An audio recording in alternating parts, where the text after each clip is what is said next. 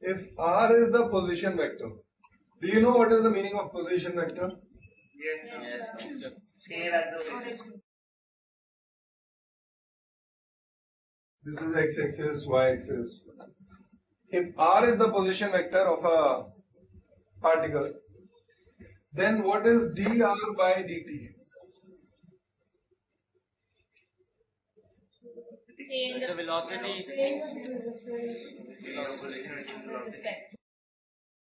Am I right? Yes, Velocity yes, is dr by dt. Now, can I write R vector as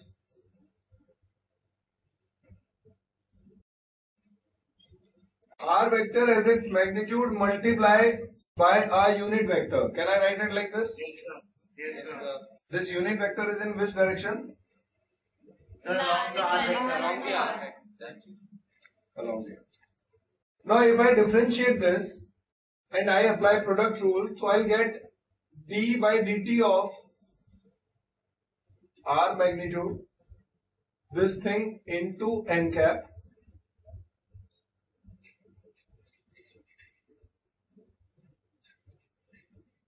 plus R magnitude into dn by dt. Zero nahi. dn by dt is a vector. Its magnitude might be 1, but its direction.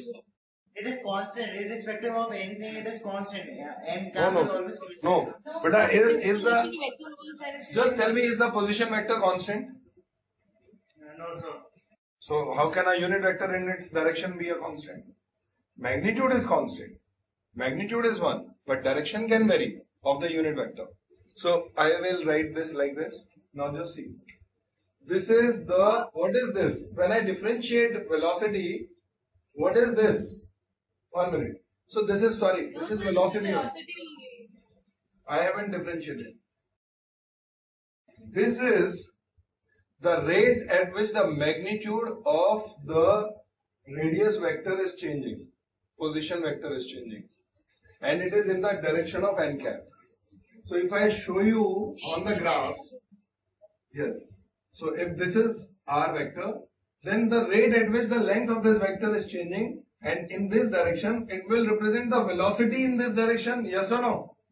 Yes, sir. This is V. I call it as VR. VR is radial velocity. Velocity along the direction of radius vector. Therefore, this can be written as VR. Radial velocity.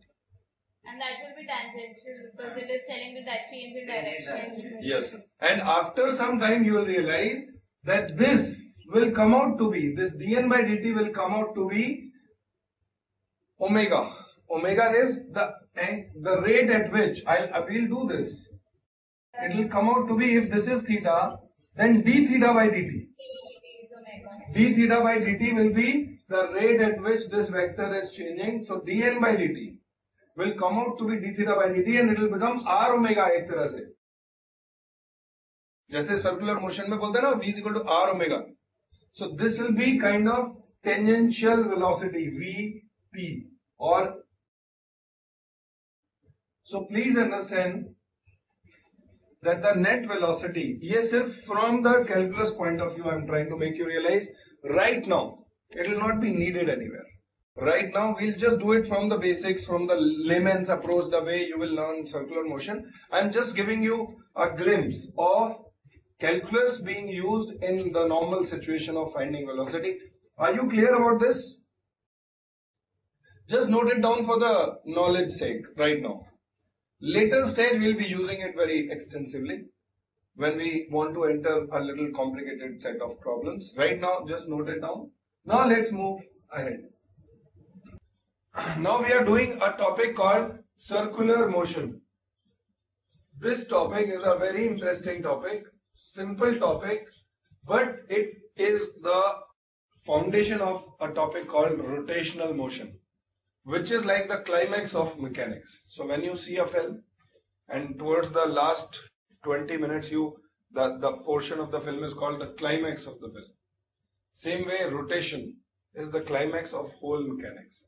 So there you will need this circular motion very extensively. So right now we will just not study the dynamics part, we'll just study the kinematics part.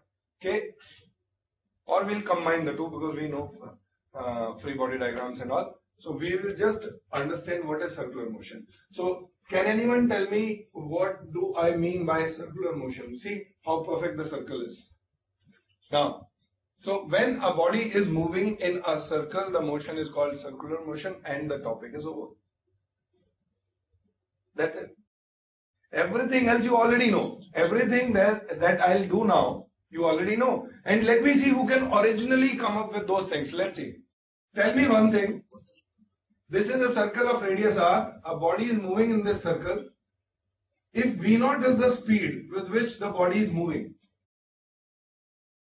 first thing is, please tell me what is the angular speed about the center. Just give it a try. What is the derive करना है, ऐसे नहीं कि रटा हुआ है. So V और omega में क्या relation होगा? V is the speed with which it is moving in the circle, constant speed. And when a body moves in a circle with constant speed, that motion is called uniform circular motion. If the speed also changes, then non-uniform circular motion. So right now we are doing UCM. UCM बोले तो? Uniform circular motion. Yes. CM. So now tell me, what is the relationship between V and omega? It's a very simple thing. The only thing you need to know is length of arc is equal to radius into theta. Theta is the angular displacement. Omega. क्या relation है? V0 is equal to R omega. Yes. How did you do it? Zoom. The rate of change of the zoom करने की जरूरत नहीं है, लिखा है. अच्छा ठीक है बोलिए. The rate of change of r theta हाँ. is equal to यहाँ देख V0. लीजिए. कोई बात नहीं. It's okay. Just zoom out. हाँ देखिए. Let's all of you please focus on the board. If suppose the body at any position, ध्यान से देखिए, moves an arc dl, so this angle d theta, they are related by, what is the relationship? Can anyone tell me? dl is equal to r d theta. dl is equal to r d theta. Yes. By length of arc is equal to radius into d theta. ये relationship तो या d theta is length of arc upon radius. This is how the angular displacement is defined. Now, if divide by dt, मतलब per second जो आएगा वो ये हो जाएगा because r is remaining constant. Or you could have just written L is equal to r theta, the relationship, and then differentiate both sides with respect to time. So dl by dt is equal to r is constant, d theta by dt. So this is the relationship. This gives you what is dl by dt? Speed. The rate at which the distance is being covered, which is called speed, not velocity. This is speed. Is equal to r into d theta by dt is angular velocity and rate of angular displacement. So it will be omega. So v is equal to r omega is the relationship you should remember at the moment for any kind of circular motion. Remember this. Now एक चीज आप समझिएगा, बड़ी important चीज है. Is angular displacement, is angular velocity a vector or not? Yes, sir. Yes. So is angular displacement a vector or not? Yes. Yes, sir. Yes, sir. Angular displacement. It has to be. It has to be. It will be. It will be because then it's a No, it is not a vector. Why not? It's not a- Angular displacement. Yeah, I'll explain to you. I'll explain to you that angular displacement is not a vector. So now, let me prove to you that angular velocity is not a vector. I mean angular displacement, sorry, not angular velocity. Angular displacement is not a vector. In case of a vector, A plus B is equal to B plus A, yes or no? Yes, sir. So is vector addition commutative or not? Yes, sir. Yes, sir. I'll prove in case of angular displacements, A plus B is not equal to B plus A. So then therefore it is not a vector. I'll prove it to you. See this. This register has the name, everything. This is the initial position of the register. Now I'll give it two angular displacements. First is I will rotate it about this axis. ध्यान दीजिएगा कौन सी axis है और ये याद भी रखनी है. So ये जो horizontal axis है इसके about मैं इसे clockwise 90 degree घुमा रहा हूँ. A vector is this. Clockwise 90 degree rotation. This is A. Are you clear? This is first angular displacement. Now I'll give it another angular displacement which will be about this axis. And I'll rotate it clockwise again 90 degrees. ये हो गया. So you can see video conferencing जिधर लिखा हुआ है lectures recorded record वो इस तरफ है मेरे left side पे है. So मैंने क्या क्या rotations दिए फिर से ध्यान दीजिए. First angular displacement was 90 degree clockwise about this axis. याद रखिएगा. ये हो गया first. Are you clear? This is vector A. Suppose. Now second is about this axis again clockwise direction 90 degrees. This is vector B. This is A plus B and this is the final orientation of this book. Now let's try to do B plus A and let's see if we achieve the same orientation. Then A plus B is same as B plus A. Am I right or not? Yes, sir. Let's see. Now let's do the first rotation first. Tell me what is that? From the top. From the ये axis है ना? और किधर? 90 degree clockwise. Am I right or not? Yes, sir. So ये 90 degree clockwise. Yes.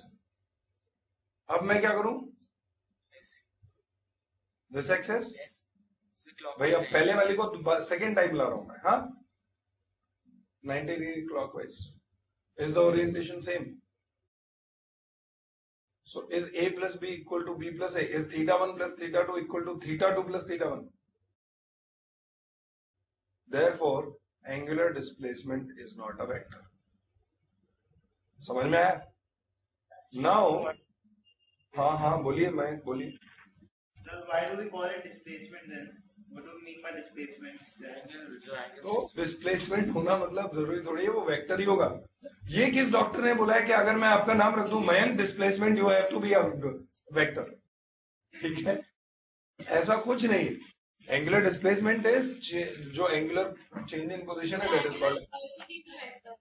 हाँ angular आप देखिएगा irony समझिए यहाँ मजेदार चीज है कि angular displacement is not a vector but still we are saying angular velocity is a vector.